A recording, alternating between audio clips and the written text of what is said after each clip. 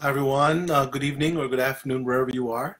I'm Dr. Partha Nandi and I'm talking about an important topic, which is superbugs and what superbugs do and really create havoc around. So people who have experienced that know that what happens is that you don't have the normal treatment of antibiotics. So talking about a superbug that's around now that is even failing our last resort antibiotics. And so talking about what we can do and what it's all about. Thank you for joining us today wherever you are. Let us know where you're joining us from and if you have any questions, obviously. So the whole idea behind superbugs, right? How do we get superbugs? We get them because we are obviously using them willy-nilly. If you get a viral infection, people are going to their doctors and saying, I want to get antibiotics, and convince the doctors or their practitioners that they need these antibiotics. And we as practitioners were to blame because we are dishing this stuff out left and right.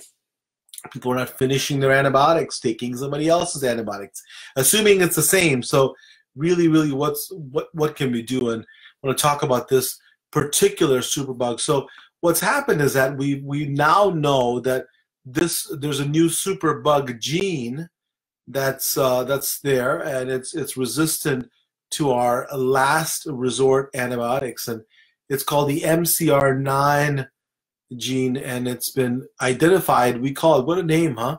Called the jumping gene. So the jumping gene, what does that mean, right? What does it mean, jumping gene? So here's the thing. Real concern, because antibiotic resistance can lead to devastating consequences. The jumping gene in this instance is a piece of bacteria that can move around from one bacterial cell to another, and this movement means that the bacteria can really change strength and its ability to fight antibiotics if you're going from one to the other, and making antibiotics really, in some cases, ineffective. So what we now know is that colistin, colistin, one of our last resort antibiotics, and it looks like it may not even work on this superbug with the gene that's there. So the MCR9 has shown resistance to this colistin.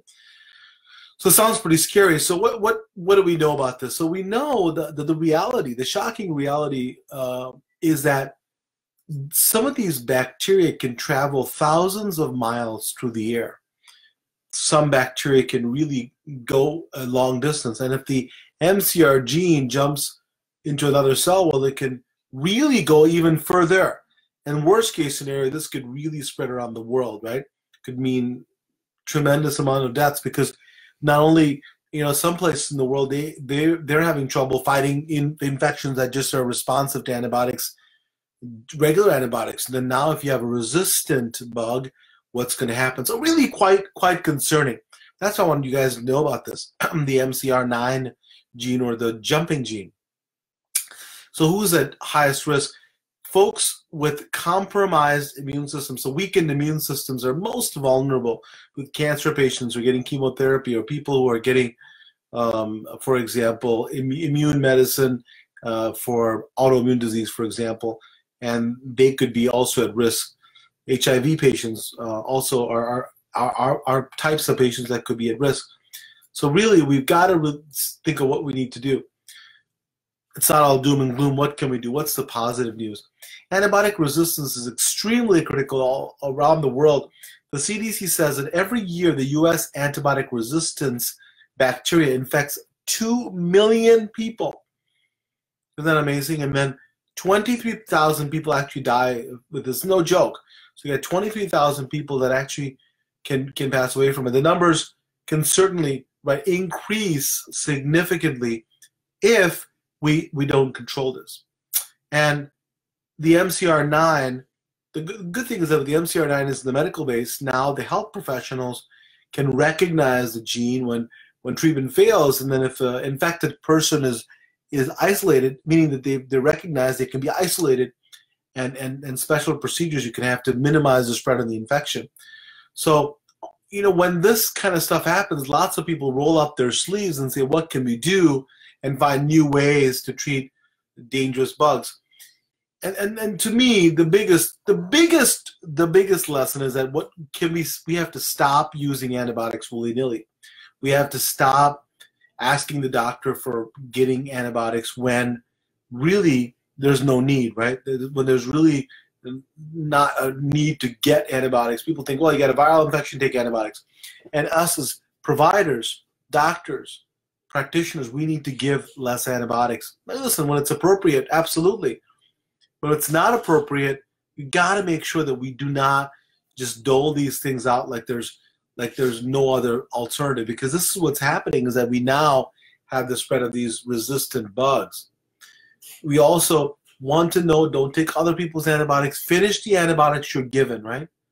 And so I'm hopeful that something like this really spurs the innovativeness of scientists and really people much smarter than me who say, you know what, let's see what we can do to fight these bugs. So again, for those of you who joined later, the scientists have identified this jumping superbug gene called the MCR9, and they've been shown resistance to colistin.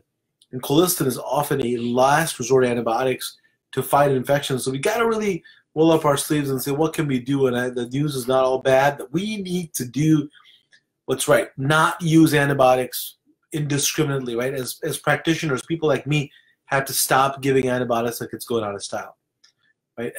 As patients, right? As patients, we need to make sure we take the right antibiotics, not take other people's antibiotics, not ask our doctors and providers for more stuff. So right now, antibiotic-resistant bacteria infects roughly 2 million folks and kills 23,000 people.